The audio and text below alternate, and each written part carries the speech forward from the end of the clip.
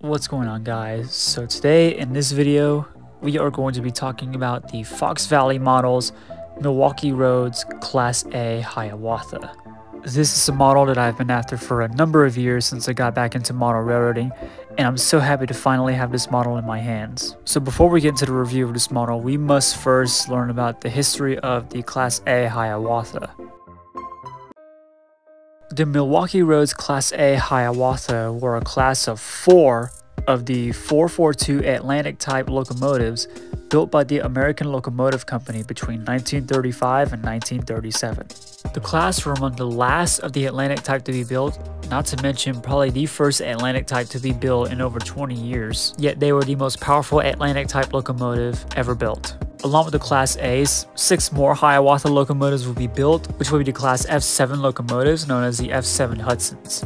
Stories have been told of the Class A locomotive getting really close to the world steam speed record of the engines reaching over 120 miles per hour. However, these records were never documented in the history books, and Mallard eventually took the crown in 1938. Eventually, the Milwaukee Roads started to purchase diesel locomotives, and once diesels replaced both the Class A's and the F7s, all 10 of these engines were withdrawn and cut up for scrap.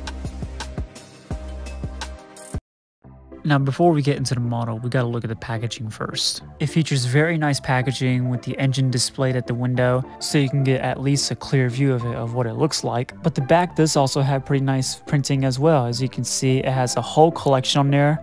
I think there's 6 cars in total you can collect, but I could be wrong. And I believe what it says there is something about Fox Valley celebrating 75 years of the Hiawatha at the time, because this model came out in I think 2010, I believe. But anyways, let's get this model out of the box.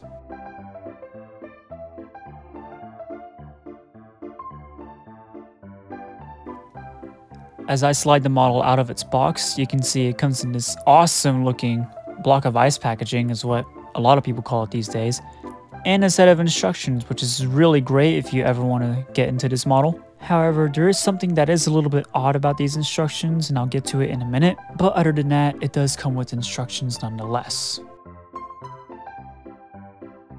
Getting this model out was not too tricky, but it was pretty tricky to slide the sleeve off, because you can see at the end there I sort of popped the back, but it is pretty easy to slide off, and there I am taking the model out of the packaging.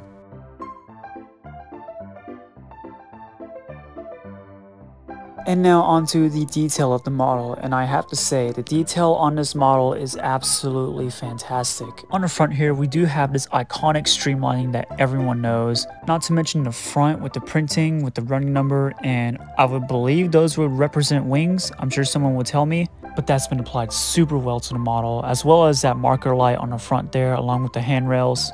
Looking down along the boiler, you can see a lot more molded detail, as well as that Hiawatha nameplate. I believe the nameplate is part of the molding. It is not separately fitted, but it has been painted really nicely into that Hiawatha letter, which is excellent. Looking down at the cab, we can see the running number has been applied really well, as well as the classification underneath it, which is a Class A. And we can see some glazing on the windows, along with separately fitted handrails and a door right there, which is not posable. It is molded onto the body, unfortunately, but it is still there nonetheless, which I think is pretty cool. Looking back at the front, there is the lamp I forgot to mention, which is powered by a LED light. However, it does have a yellowish tone to it. But looking down at the top of the locomotive, you can see all this beautiful separately molded detail, along with the sand dome, the grills, the hatches. It just looks so fantastic.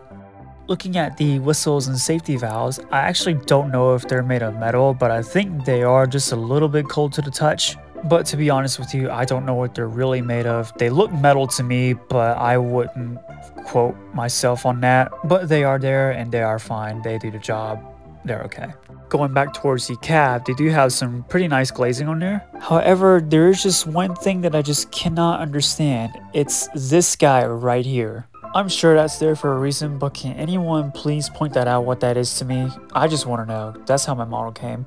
I'm sure everyone's model has that too, but I just thought I'd point that out just in case mine isn't, like a fault or anything, or someone did it.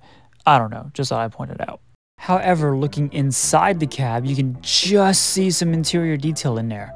It's not the easiest to see, but if I do turn on that flashlight, you can see that interior detail really well.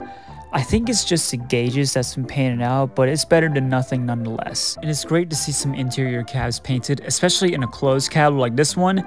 It's not really that noticeable, especially when it's running around, but it is there nonetheless. Also trying to zoom in on the builder's plate, but it's so small my camera can't even pick it up. Now looking at the wheels, as you can see, the front truck, the driving wheels, and the rear pony truck are all beautifully molded. Even the axles have been painted out, and the side rods look nice and realistic. However, I'm not really sure about this pony truck in the back. It may be a realistic thing, but it does look a bit too basic to me. At least that's just me. I don't know if it's realistic. It may be, but I just thought I'd point that out.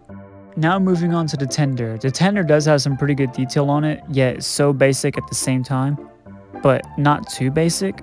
I think I say that because of the streamlined shape that it has, but other than that, the tender does actually look really nice. Looking at the top, we can see a hatch up in the further left corner of the tender, along with the oil hatch where the oil would go, and a little walk path which is nicely etched. We can also see a few more hatches and a little, I wouldn't say cavity there, but you guys get the idea. It is there. I think that might be where the water will be stored if I'm not mistaken. The back is where the detail really shines through. You can see some sort of corridor tender thingy, if that makes any sense, along with the step ladder in the back, as well as 2 marker lights and a metal knuckle coupler at the back, as well as 2 separately fitted applied handrails and 2 step ladders on the sides of the tender. Detail wise, that is it. This locomotive is beautifully detailed. Sure, it has some molded details here and there, but it just looks so fantastic. The streamlining does make it look a little bit basic, but you can forgive it for that because it's streamlined. Yes, not all streamlined locomotives are basic as this one is, but I think even though this one really is basic, especially the real prototype, it stands out beautifully. It still catches your eye. It is just a fantastic model. One more thing I almost forgot to point out at the tender, I did wish they would add the little ballet dancer thing that they have on the tender, but it's no big deal, this model doesn't have it. I'm sure it had it taken on and off at some point during its lifetime. And now here are at least a few cons of this model, which I will point out right now. In the instructions, it does tell you how to remove the body. The instructions are crystal clear, don't get me wrong. The tender body is the easiest to remove. The loco body, however, is not. It says so in the instructions on what to do. It literally tells you to remove the sand dome and the little hollow piece right there in front of the safety valves and whistles. During filming, I really did try to remove those to remove the loco body, but I just could not. I just really didn't want to risk damaging the loco body while trying to do that, so I just gave up in the process. However, mechanism wise, this thing isn't that bad. When I took off the base keeper plate, you can see it's driven by 1 wheel and it has separate brass bearings for smooth performance. The base plate is held on by 4 screws that hold it down all together, which is fantastic. But this thing does have traction tires right here, as you can see. Now, I do not really like traction tires at all just because they spread dirt and grime around the track. Not to mention they deteriorate over time, but I just wish they would make the model at least a little bit heavier just so it doesn't need traction tires. But if they're there, they're there. There's nothing you can do. And at long last, we get to see the performance. How does this thing run?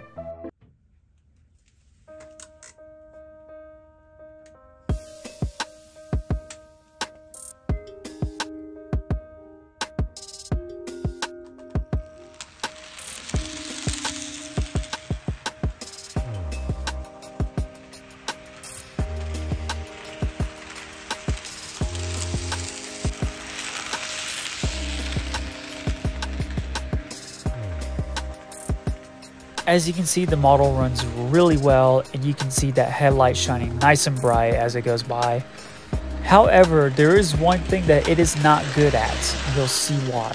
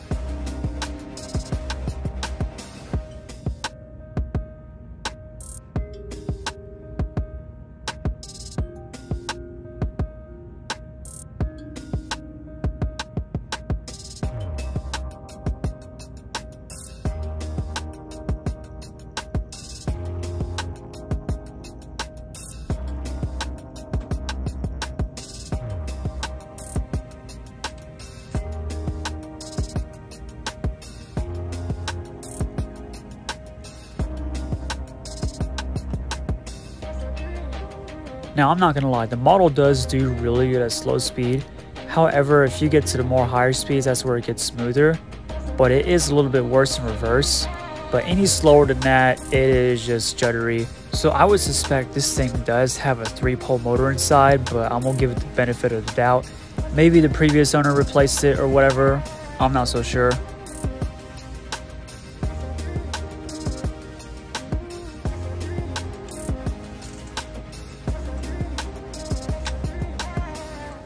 And that concludes it. Sure, this model does have a little bit of pros and cons here and there, but I love this thing to death. It is my prized possession, and I cannot be happier to own it. Now, I will bear it in mind, when this thing does do a terrible slow speed, it did come with the DCC decoder when I got this.